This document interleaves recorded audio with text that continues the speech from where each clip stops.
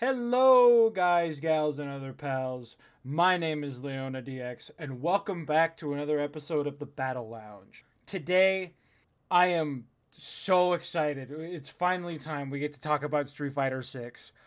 It has been the only thing I've been able to think about for a month. Every waking second has been either me thinking about doing something I need to live or thinking about Street Fighter 6. I'm so excited. So really just want to get right into it. Let's start with just the gameplay. My god. Oh my god, it is so good. Everything about the game has been so incredible to play. From the looks, how everything connects to each other, from the actual game feel, sitting in game, all of the controls feel super smooth. Street Fighter 6 has been overperforming in every possible sense in terms of gameplay. It has taken the really smooth and tight gameplay from Street Fighter 5 and ramped it up as high as it possibly could for a game like Street Fighter ever could hope to be. So let's get into a bit of the nitty-gritty with how Street Fighter 6 plays.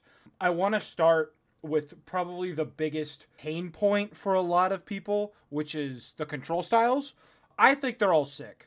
Honestly, I am going to be a classic control player probably for the entire lifespan of the game. I've tried tinkering with the modern controls. They just don't do it for me. I'm so used to playing with doing like quarter circle inputs, half circle inputs, pendulum inputs, all of that stuff. And the modern controls for someone like me do not feel that intuitive. There's a lot of benefit to the modern controls, especially for people who have not played fighting games or are just getting back into them for the first time in a long time. The biggest benefit, I think, being the instant supers. Like, instant attacks are huge for the game. They don't let you have access to everything. I was just playing with Manon earlier, and I did not have access to, like, half of her kit because I was using modern controls. I kept wondering why I wasn't doing the full screen, like, aerial kick attack. And it was because I was using modern controls. She straight up just doesn't have that attack while you are playing with modern controls. So there are some benefits to playing with modern controls, but I'm sticking with classic because I get to have access to everything. It is what I am most used to. And frankly, I think it's more fun playing with like the actual inputs. Something about it feels really satisfying for me. And while it's a lot harder, a lot more challenging than playing with modern controls, it's just what I'm gonna do. I'm more comfortable doing it that way, so that's just how it's gonna be. That said, modern controls might end up being pretty good. I've seen a lot of master players on modern controls just because, specifically because of things like the instant supers. I saw a clip of a master Zangief versus a master Luke, and the Zangief did one attack, and the Luke did instant level 3 and killed the Geef, and I was like, oh, that seems a bit messed up. That said, it's probably not going to be a huge issue. It's just play how you want, honestly. What are they called? The dynamic controls that you can use in like casuals, those are also kind of neat. They don't really do anything. There's no real gameplay there. You're just kind of hitting buttons and things are happening and eventually somebody dies. So but play how you want. Use whatever control style is comfortable for you. However you want to enjoy Street Fighter 6 is perfectly fine. Just don't let anybody else get you down because those people they're assholes. Don't listen to them. Play how you want. Moving on from that, I really, really want to talk about the characters in the game. Every character in this game is so dope. Every character in this game is so cool. Some of them are really annoying to play against. Like, Kimberly has been super obnoxious in the games that I've played against her. But God, it is so cool watching her combo into her level 3 and then the music changes and she has the little icon next to her super meter that shows that she's powered up for the rest of the match. I think that's really dope. It doesn't matter how I feel about her gameplay wise. That shit is all super cool. DJ has some absolute sauce. I've seen some messed up stuff come out of that guy. It is so dope. We have the usuals like Ryu and Ken. They've got all of their usual tools, but having the drive gauge for things like drive rush, and then the overdrive attacks. Drive parry has been super important for these guys. Drive gauge is super important for characters like Zangief and also JP. Geef being able to just burn himself out for huge damage in Oki with all of his command grabs has been horrifying to play against. JP being this super weird, like, strike throw zoner that can feint fireballs into full screen command grabs. Also having, like, traps that he can set up throughout the screen to mess with people has been super cool. Jamie is still Jamie. Jamie rules. His theme is one of the best in the game. He does all this crazy rekkas into drinks so that he can power up and do more rekkas into drinks. That all is sick. Cammy is still Cammy. Jury is still Jury. Chun-Li is still Chun-Li. The two characters that I've been playing basically exclusively have been Manon and Marissa. Manon is super weird, being this grappler that is also into mid-range and strike throw is super interesting to me. Having, like, fake attacks that also feint into command grabs. Like, her also having a super that is a command grab is really fun.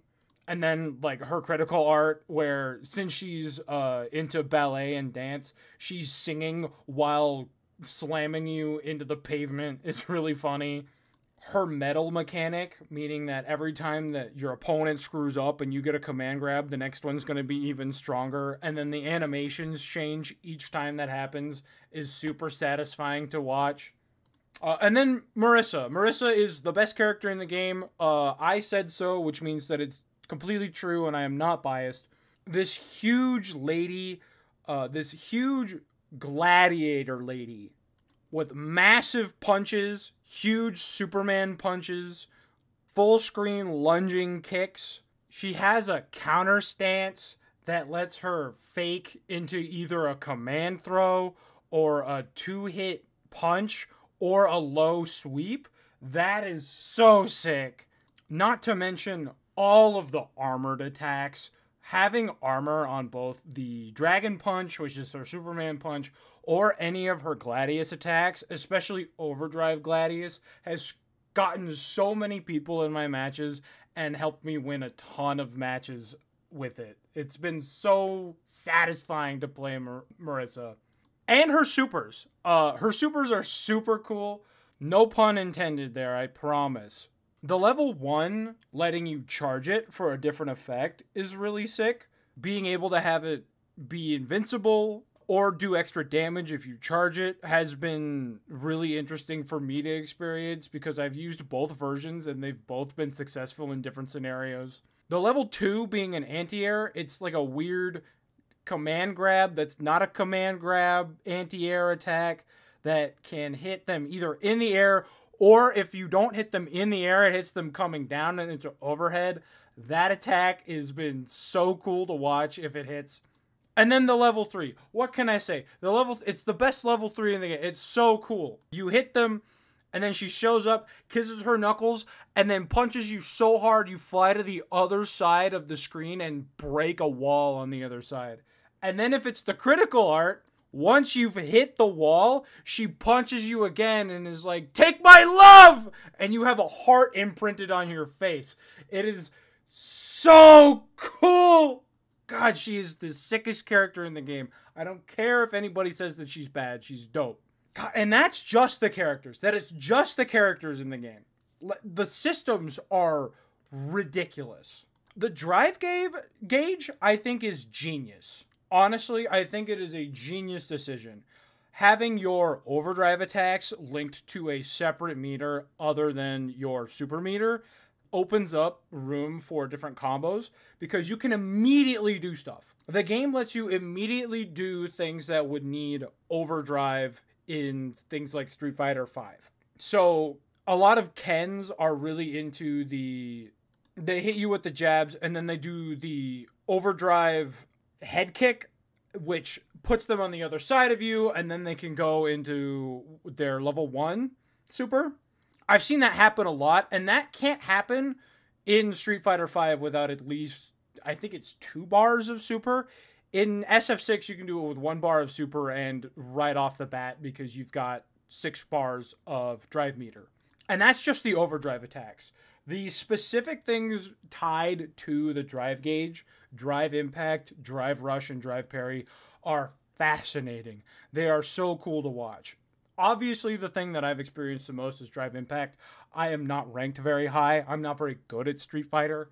I haven't been playing it for that long, so I'm still getting used to how the game feels compared to others. Drive impact is the thing that I've seen the most, and it is ridiculous. It feels really bad using it on offense. I've been getting a little bit better about using it on offense and not using it so recklessly, but it is super easy to punish. Not for the characters that I play, unfortunately. A lot of my characters don't have really fast attacks, but for characters like Kimberly, Ken, Chun-Li, they're very easy to break drive impact, so I don't think it's going to be super over-centralizing like a lot of doomsayers were talking about at the beginning of the game's life cycle, and even before the game came out, before they even had a chance to experience, because, you know, that's just what people are like. They're always doomsaying before they even get a chance to see what it's like. The 2 more complicated mechanics linked to the drive gauge are so fascinating to watch. So drive rush is messed up. It is probably the most busted part about the drive gauge. Drive impact is super flashy. It has a huge animation and all of this stuff. Drive rush lets you do combos that are not possible with it. Like, you could not do some of the stuff that characters like DJ are doing, like Jury are doing, like Cammy are doing. They would be impossible to do without the drive rush. And they are disgusting, and I mean that in the best possible way. I was saying earlier, DJ has sauce. He has the most sauce out of any character in this game because of the drive rush mechanic. Doing full screen lunges into links, into a drive rush, into a link, into another drive rush, into the machine gun upper has been nasty. Absolutely disgusting. I was saying earlier that Zangief makes really good use of drive rush because he can link attacks into a drive rush into an immediate command throw. All of the grapplers are able to do that. Zangief, Manon, Lily, they all have sequences where they can link their normal attacks, like their normal attack sequences, and then get a command throw off of it. And that is super, it's just gross, but it's so cool to watch. Manon in particular, since I've had the most experience, I've actually seen her do a few different routes with it, which is pretty sick. And Lily, being like this weird, super long range grappler, lets her do some real nasty stuff with drive rush, and that's super sick. Drive parry, I think, is the most complicated of the mechanics, and it's probably going to be the hardest one to grasp for me. It does not feel intuitive when you first try it. I've been working on using it a little more often because it beats certain things like drive impact in the corner. It tends to beat a lot of jump-ins, which helps, especially since I'm so bad at anti-airing. But it also has other utility, like if you drive parry perfectly, so if you drive parry the instant something would hit you, you are super plus off of that and you can just smoke your opponent. You can also drive rush immediately out of drive parry, and I think it uses less bar than linking an attack into a drive rush. So there is that option for you. I have yet to really use it in a real match. I've been trying it in training mode, obviously, but having that application could come up and it might end up being really important. Who really knows? Like I said, we're only a month into the game's lifespan. We don't know how many of these things are going to be integral to Street Fighter 6 gameplay long term, or even short term for that matter. We just don't know. The game's been out for less than a month. But the fact that the game has only been out for a month, less than that, And there's this much depth and complexity that people have found this early on between all of the different characters, all of their interactions, all of the system mechanics, even between the different control styles. Fantastic design happening here. Absolutely wonderful design happening here. I could not have asked for a more well-structured and well-thought-out system for a fighting game. And that's just like the PvP aspect, right? We haven't even gotten into what I think is the best part of Street Fighter 6, which is World Tour. Now, I haven't gotten a chance to play a ton of World Tour yet. I haven't really had the time. I'm planning on it a little bit later on. But what I have played of it has been so cool. Getting to see all of the character interactions between your avatar and where the World Warriors are at currently, whether they're old or new, is super fun. I had a huge smile on my face the entire time I was playing it. Getting encouraged by your favorite Street Fighter characters to get stronger. It sounds dumb, but honestly, it's super endearing. I love it a ton. And watching your avatar run around and beat the hell out of random people on the street is super funny. It is a bit different than in PvP because there are, like, when you learn a character's special or their super, sometimes it's a little different. Like, I have Marissa's level 1 super unlocked on my current avatar, and it requires doing the normal super input, but specifically doing light punch for the attack button instead of just using any of the punch buttons. That was a little bit weird to get used to because I'm normally used to using medium or heavy for it. But other than that, it's not that bad, and getting to mix and match attacks from different characters is super bizarre. Like, I was using Chun-Li's Kikoken, and also I had Marissa's level 1 super, and also her Superman punch. That was super bizarre, having, like, a projectile on a character that was using a bunch of Marissa's moves. But it's also super cool. I think that's neat that you could do that. Again, not super far into World Tour mode at this time, but I think putting World Tour in the game is the best thing that Capcom could have done to bring in new players, and especially casuals who are either afraid to try to get into, like, FGC stuff, or just like, yeah, I'm gonna get my ass beat the whole time. I really don't want to do that. I kind of just want to play the game and have some fun. World Tour is literally perfect for that. It is so perfect for that specifically that it probably sold a couple 100,000 copies by itself. Also, the character creator is ridiculously in depth. The best thing Capcom did for the character creator is just make it the Saints Row character creator. I am not kidding. It is literally just the Saints Row character creator, and that is the best thing they could have done for a created character style of thing that they wanted to implement into their single player experience. And then there's Battle Hub. Battle Hub is probably not something that I'm going to use super often just because I'm playing World Tour and I really just like to get into my matches, so I usually just go to Fighting Ground for that. That said, World Tour has a ton in it. Like, I can go and hang out, see all of everybody's horrific monstrosity avatars, get a good laugh out of that, and then just mess around. Like, I was just in there screwing around for a while the other day, checking out everybody's avatars, looking to see if anybody wanted to play any of the weird, like, mini-game, fighting game versions where there's, like, the bull that shows up, or you have to do the break the targets thing from Melee or whatever.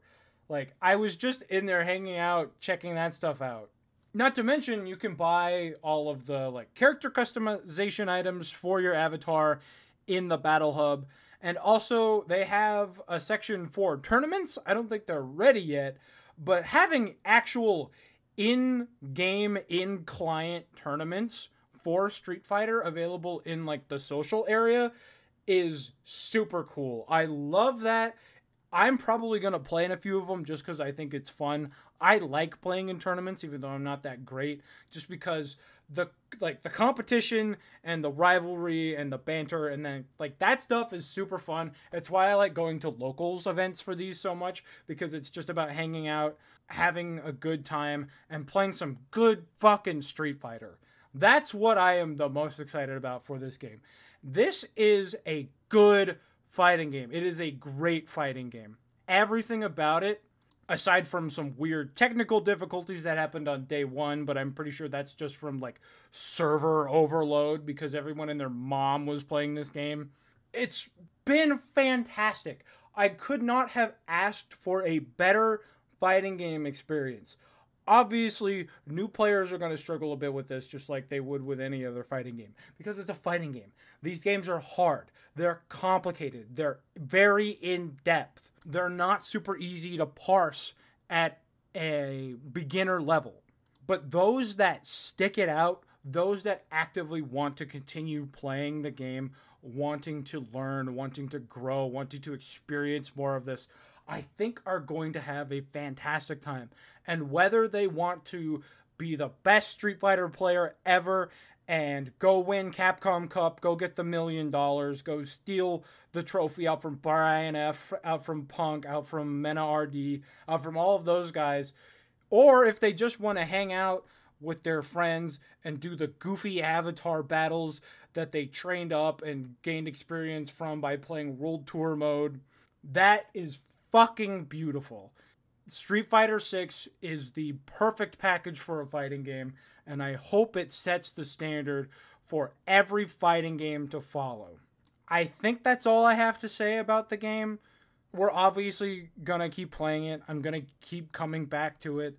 There's going to be a whole lot more to say in a month from now, in 3 months from now, 6 months from now, a year from now, because the game is going to evolve. We're going to get more characters. There's going to be changes to some things over the years. We're going to probably get more modes for Battle Hub. We're going to get more customization items for all of our characters. There's probably going to be story DLC for World Tour mode. Capcom hit this game out of the park. This was a perfect video game. I have nothing more to say about it. It is such a wonderful, wonderful, beautiful fighting game experience. And I can't wait to share more of it with everyone here. Thank you to everyone for listening.